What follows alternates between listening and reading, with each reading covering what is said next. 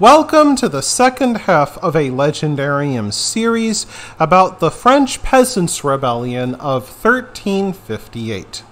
In episode 2, we will talk about the climax of the Peasants' Rebellion, in which they nearly took the royal family prisoner. However, these successes would be followed by swift and brutal revenge.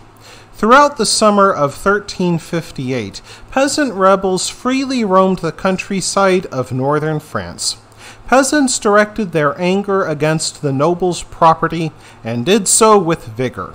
They snatched chickens from the yards, took fish from the ponds, wine from the cellars, and threw feasts in dining halls abandoned by fearful aristocrats. In districts where the church was unpopular, rebels put monasteries to the torch. But it wasn't just fire and looting. Guillaume Cale, the leader of the peasant rebels, reached out to impoverished townspeople, hoping to form an alliance. This is one example of how some of the peasant leaders could use truly sophisticated tactics. And while the rebels did not win over all the burghers, some of them wore red hoods with miniature plows attached to show their support for the rebellion. They agitated on street corners and held mock trials in which they condemned unpopular nobles to death.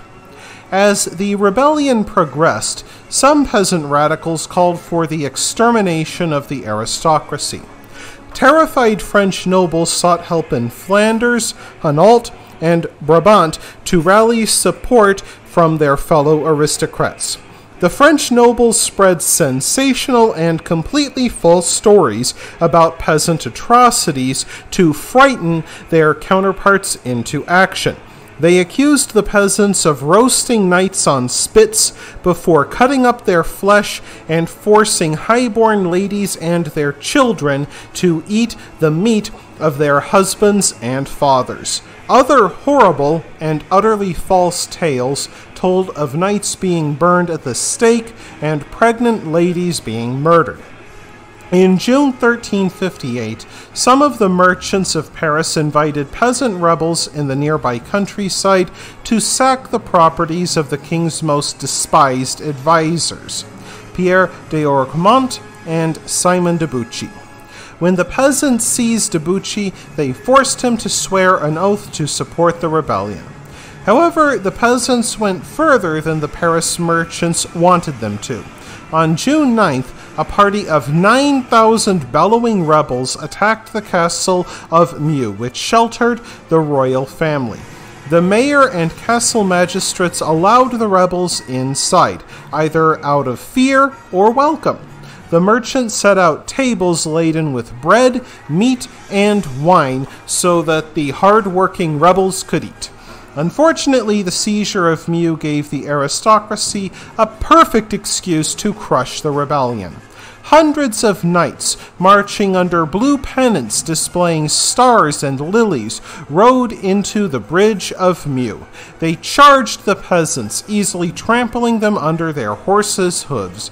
At least 1,000 poorly disciplined and armed peasants died in Meaux, and the rest fled into the countryside. For 2 weeks, the knights tracked down anyone thought to have supported the rebellion in Meaux. They locked them in their houses and set them ablaze. They also hung the mayor, ransacked the churches, and imprisoned many more. King Charles the Bad of Navarre entered northern France at the behest of the nobles to help crush the peasants. King Charles the Bad would more than live up to his name. Late in June, Charles' feudal army confronted the 1,000-strong peasant army of Guillaume Cale, who deployed his men in 3 battalions behind wagon loggers with archers to provide covering fire. Yet another example of how sophisticated these supposed rustics could be. Surprised by the organized resistance, King Charles invited Guillaume to talks of truce. And with typical chivalric honor, Charles seized Guillaume and executed him by placing a red-hot iron ring upon his head, in mockery of his supposed ambition to be king. Without their chief, the peasant army collapsed.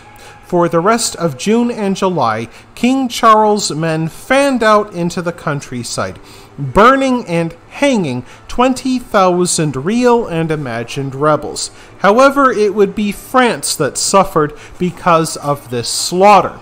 With so many peasants dead, France would be helpless to resist English aggression for almost a generation during the 100 Years' War.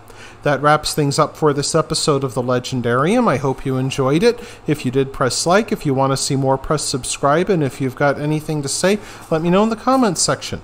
Thanks again for joining me, and I hope that you have a great rest of the day.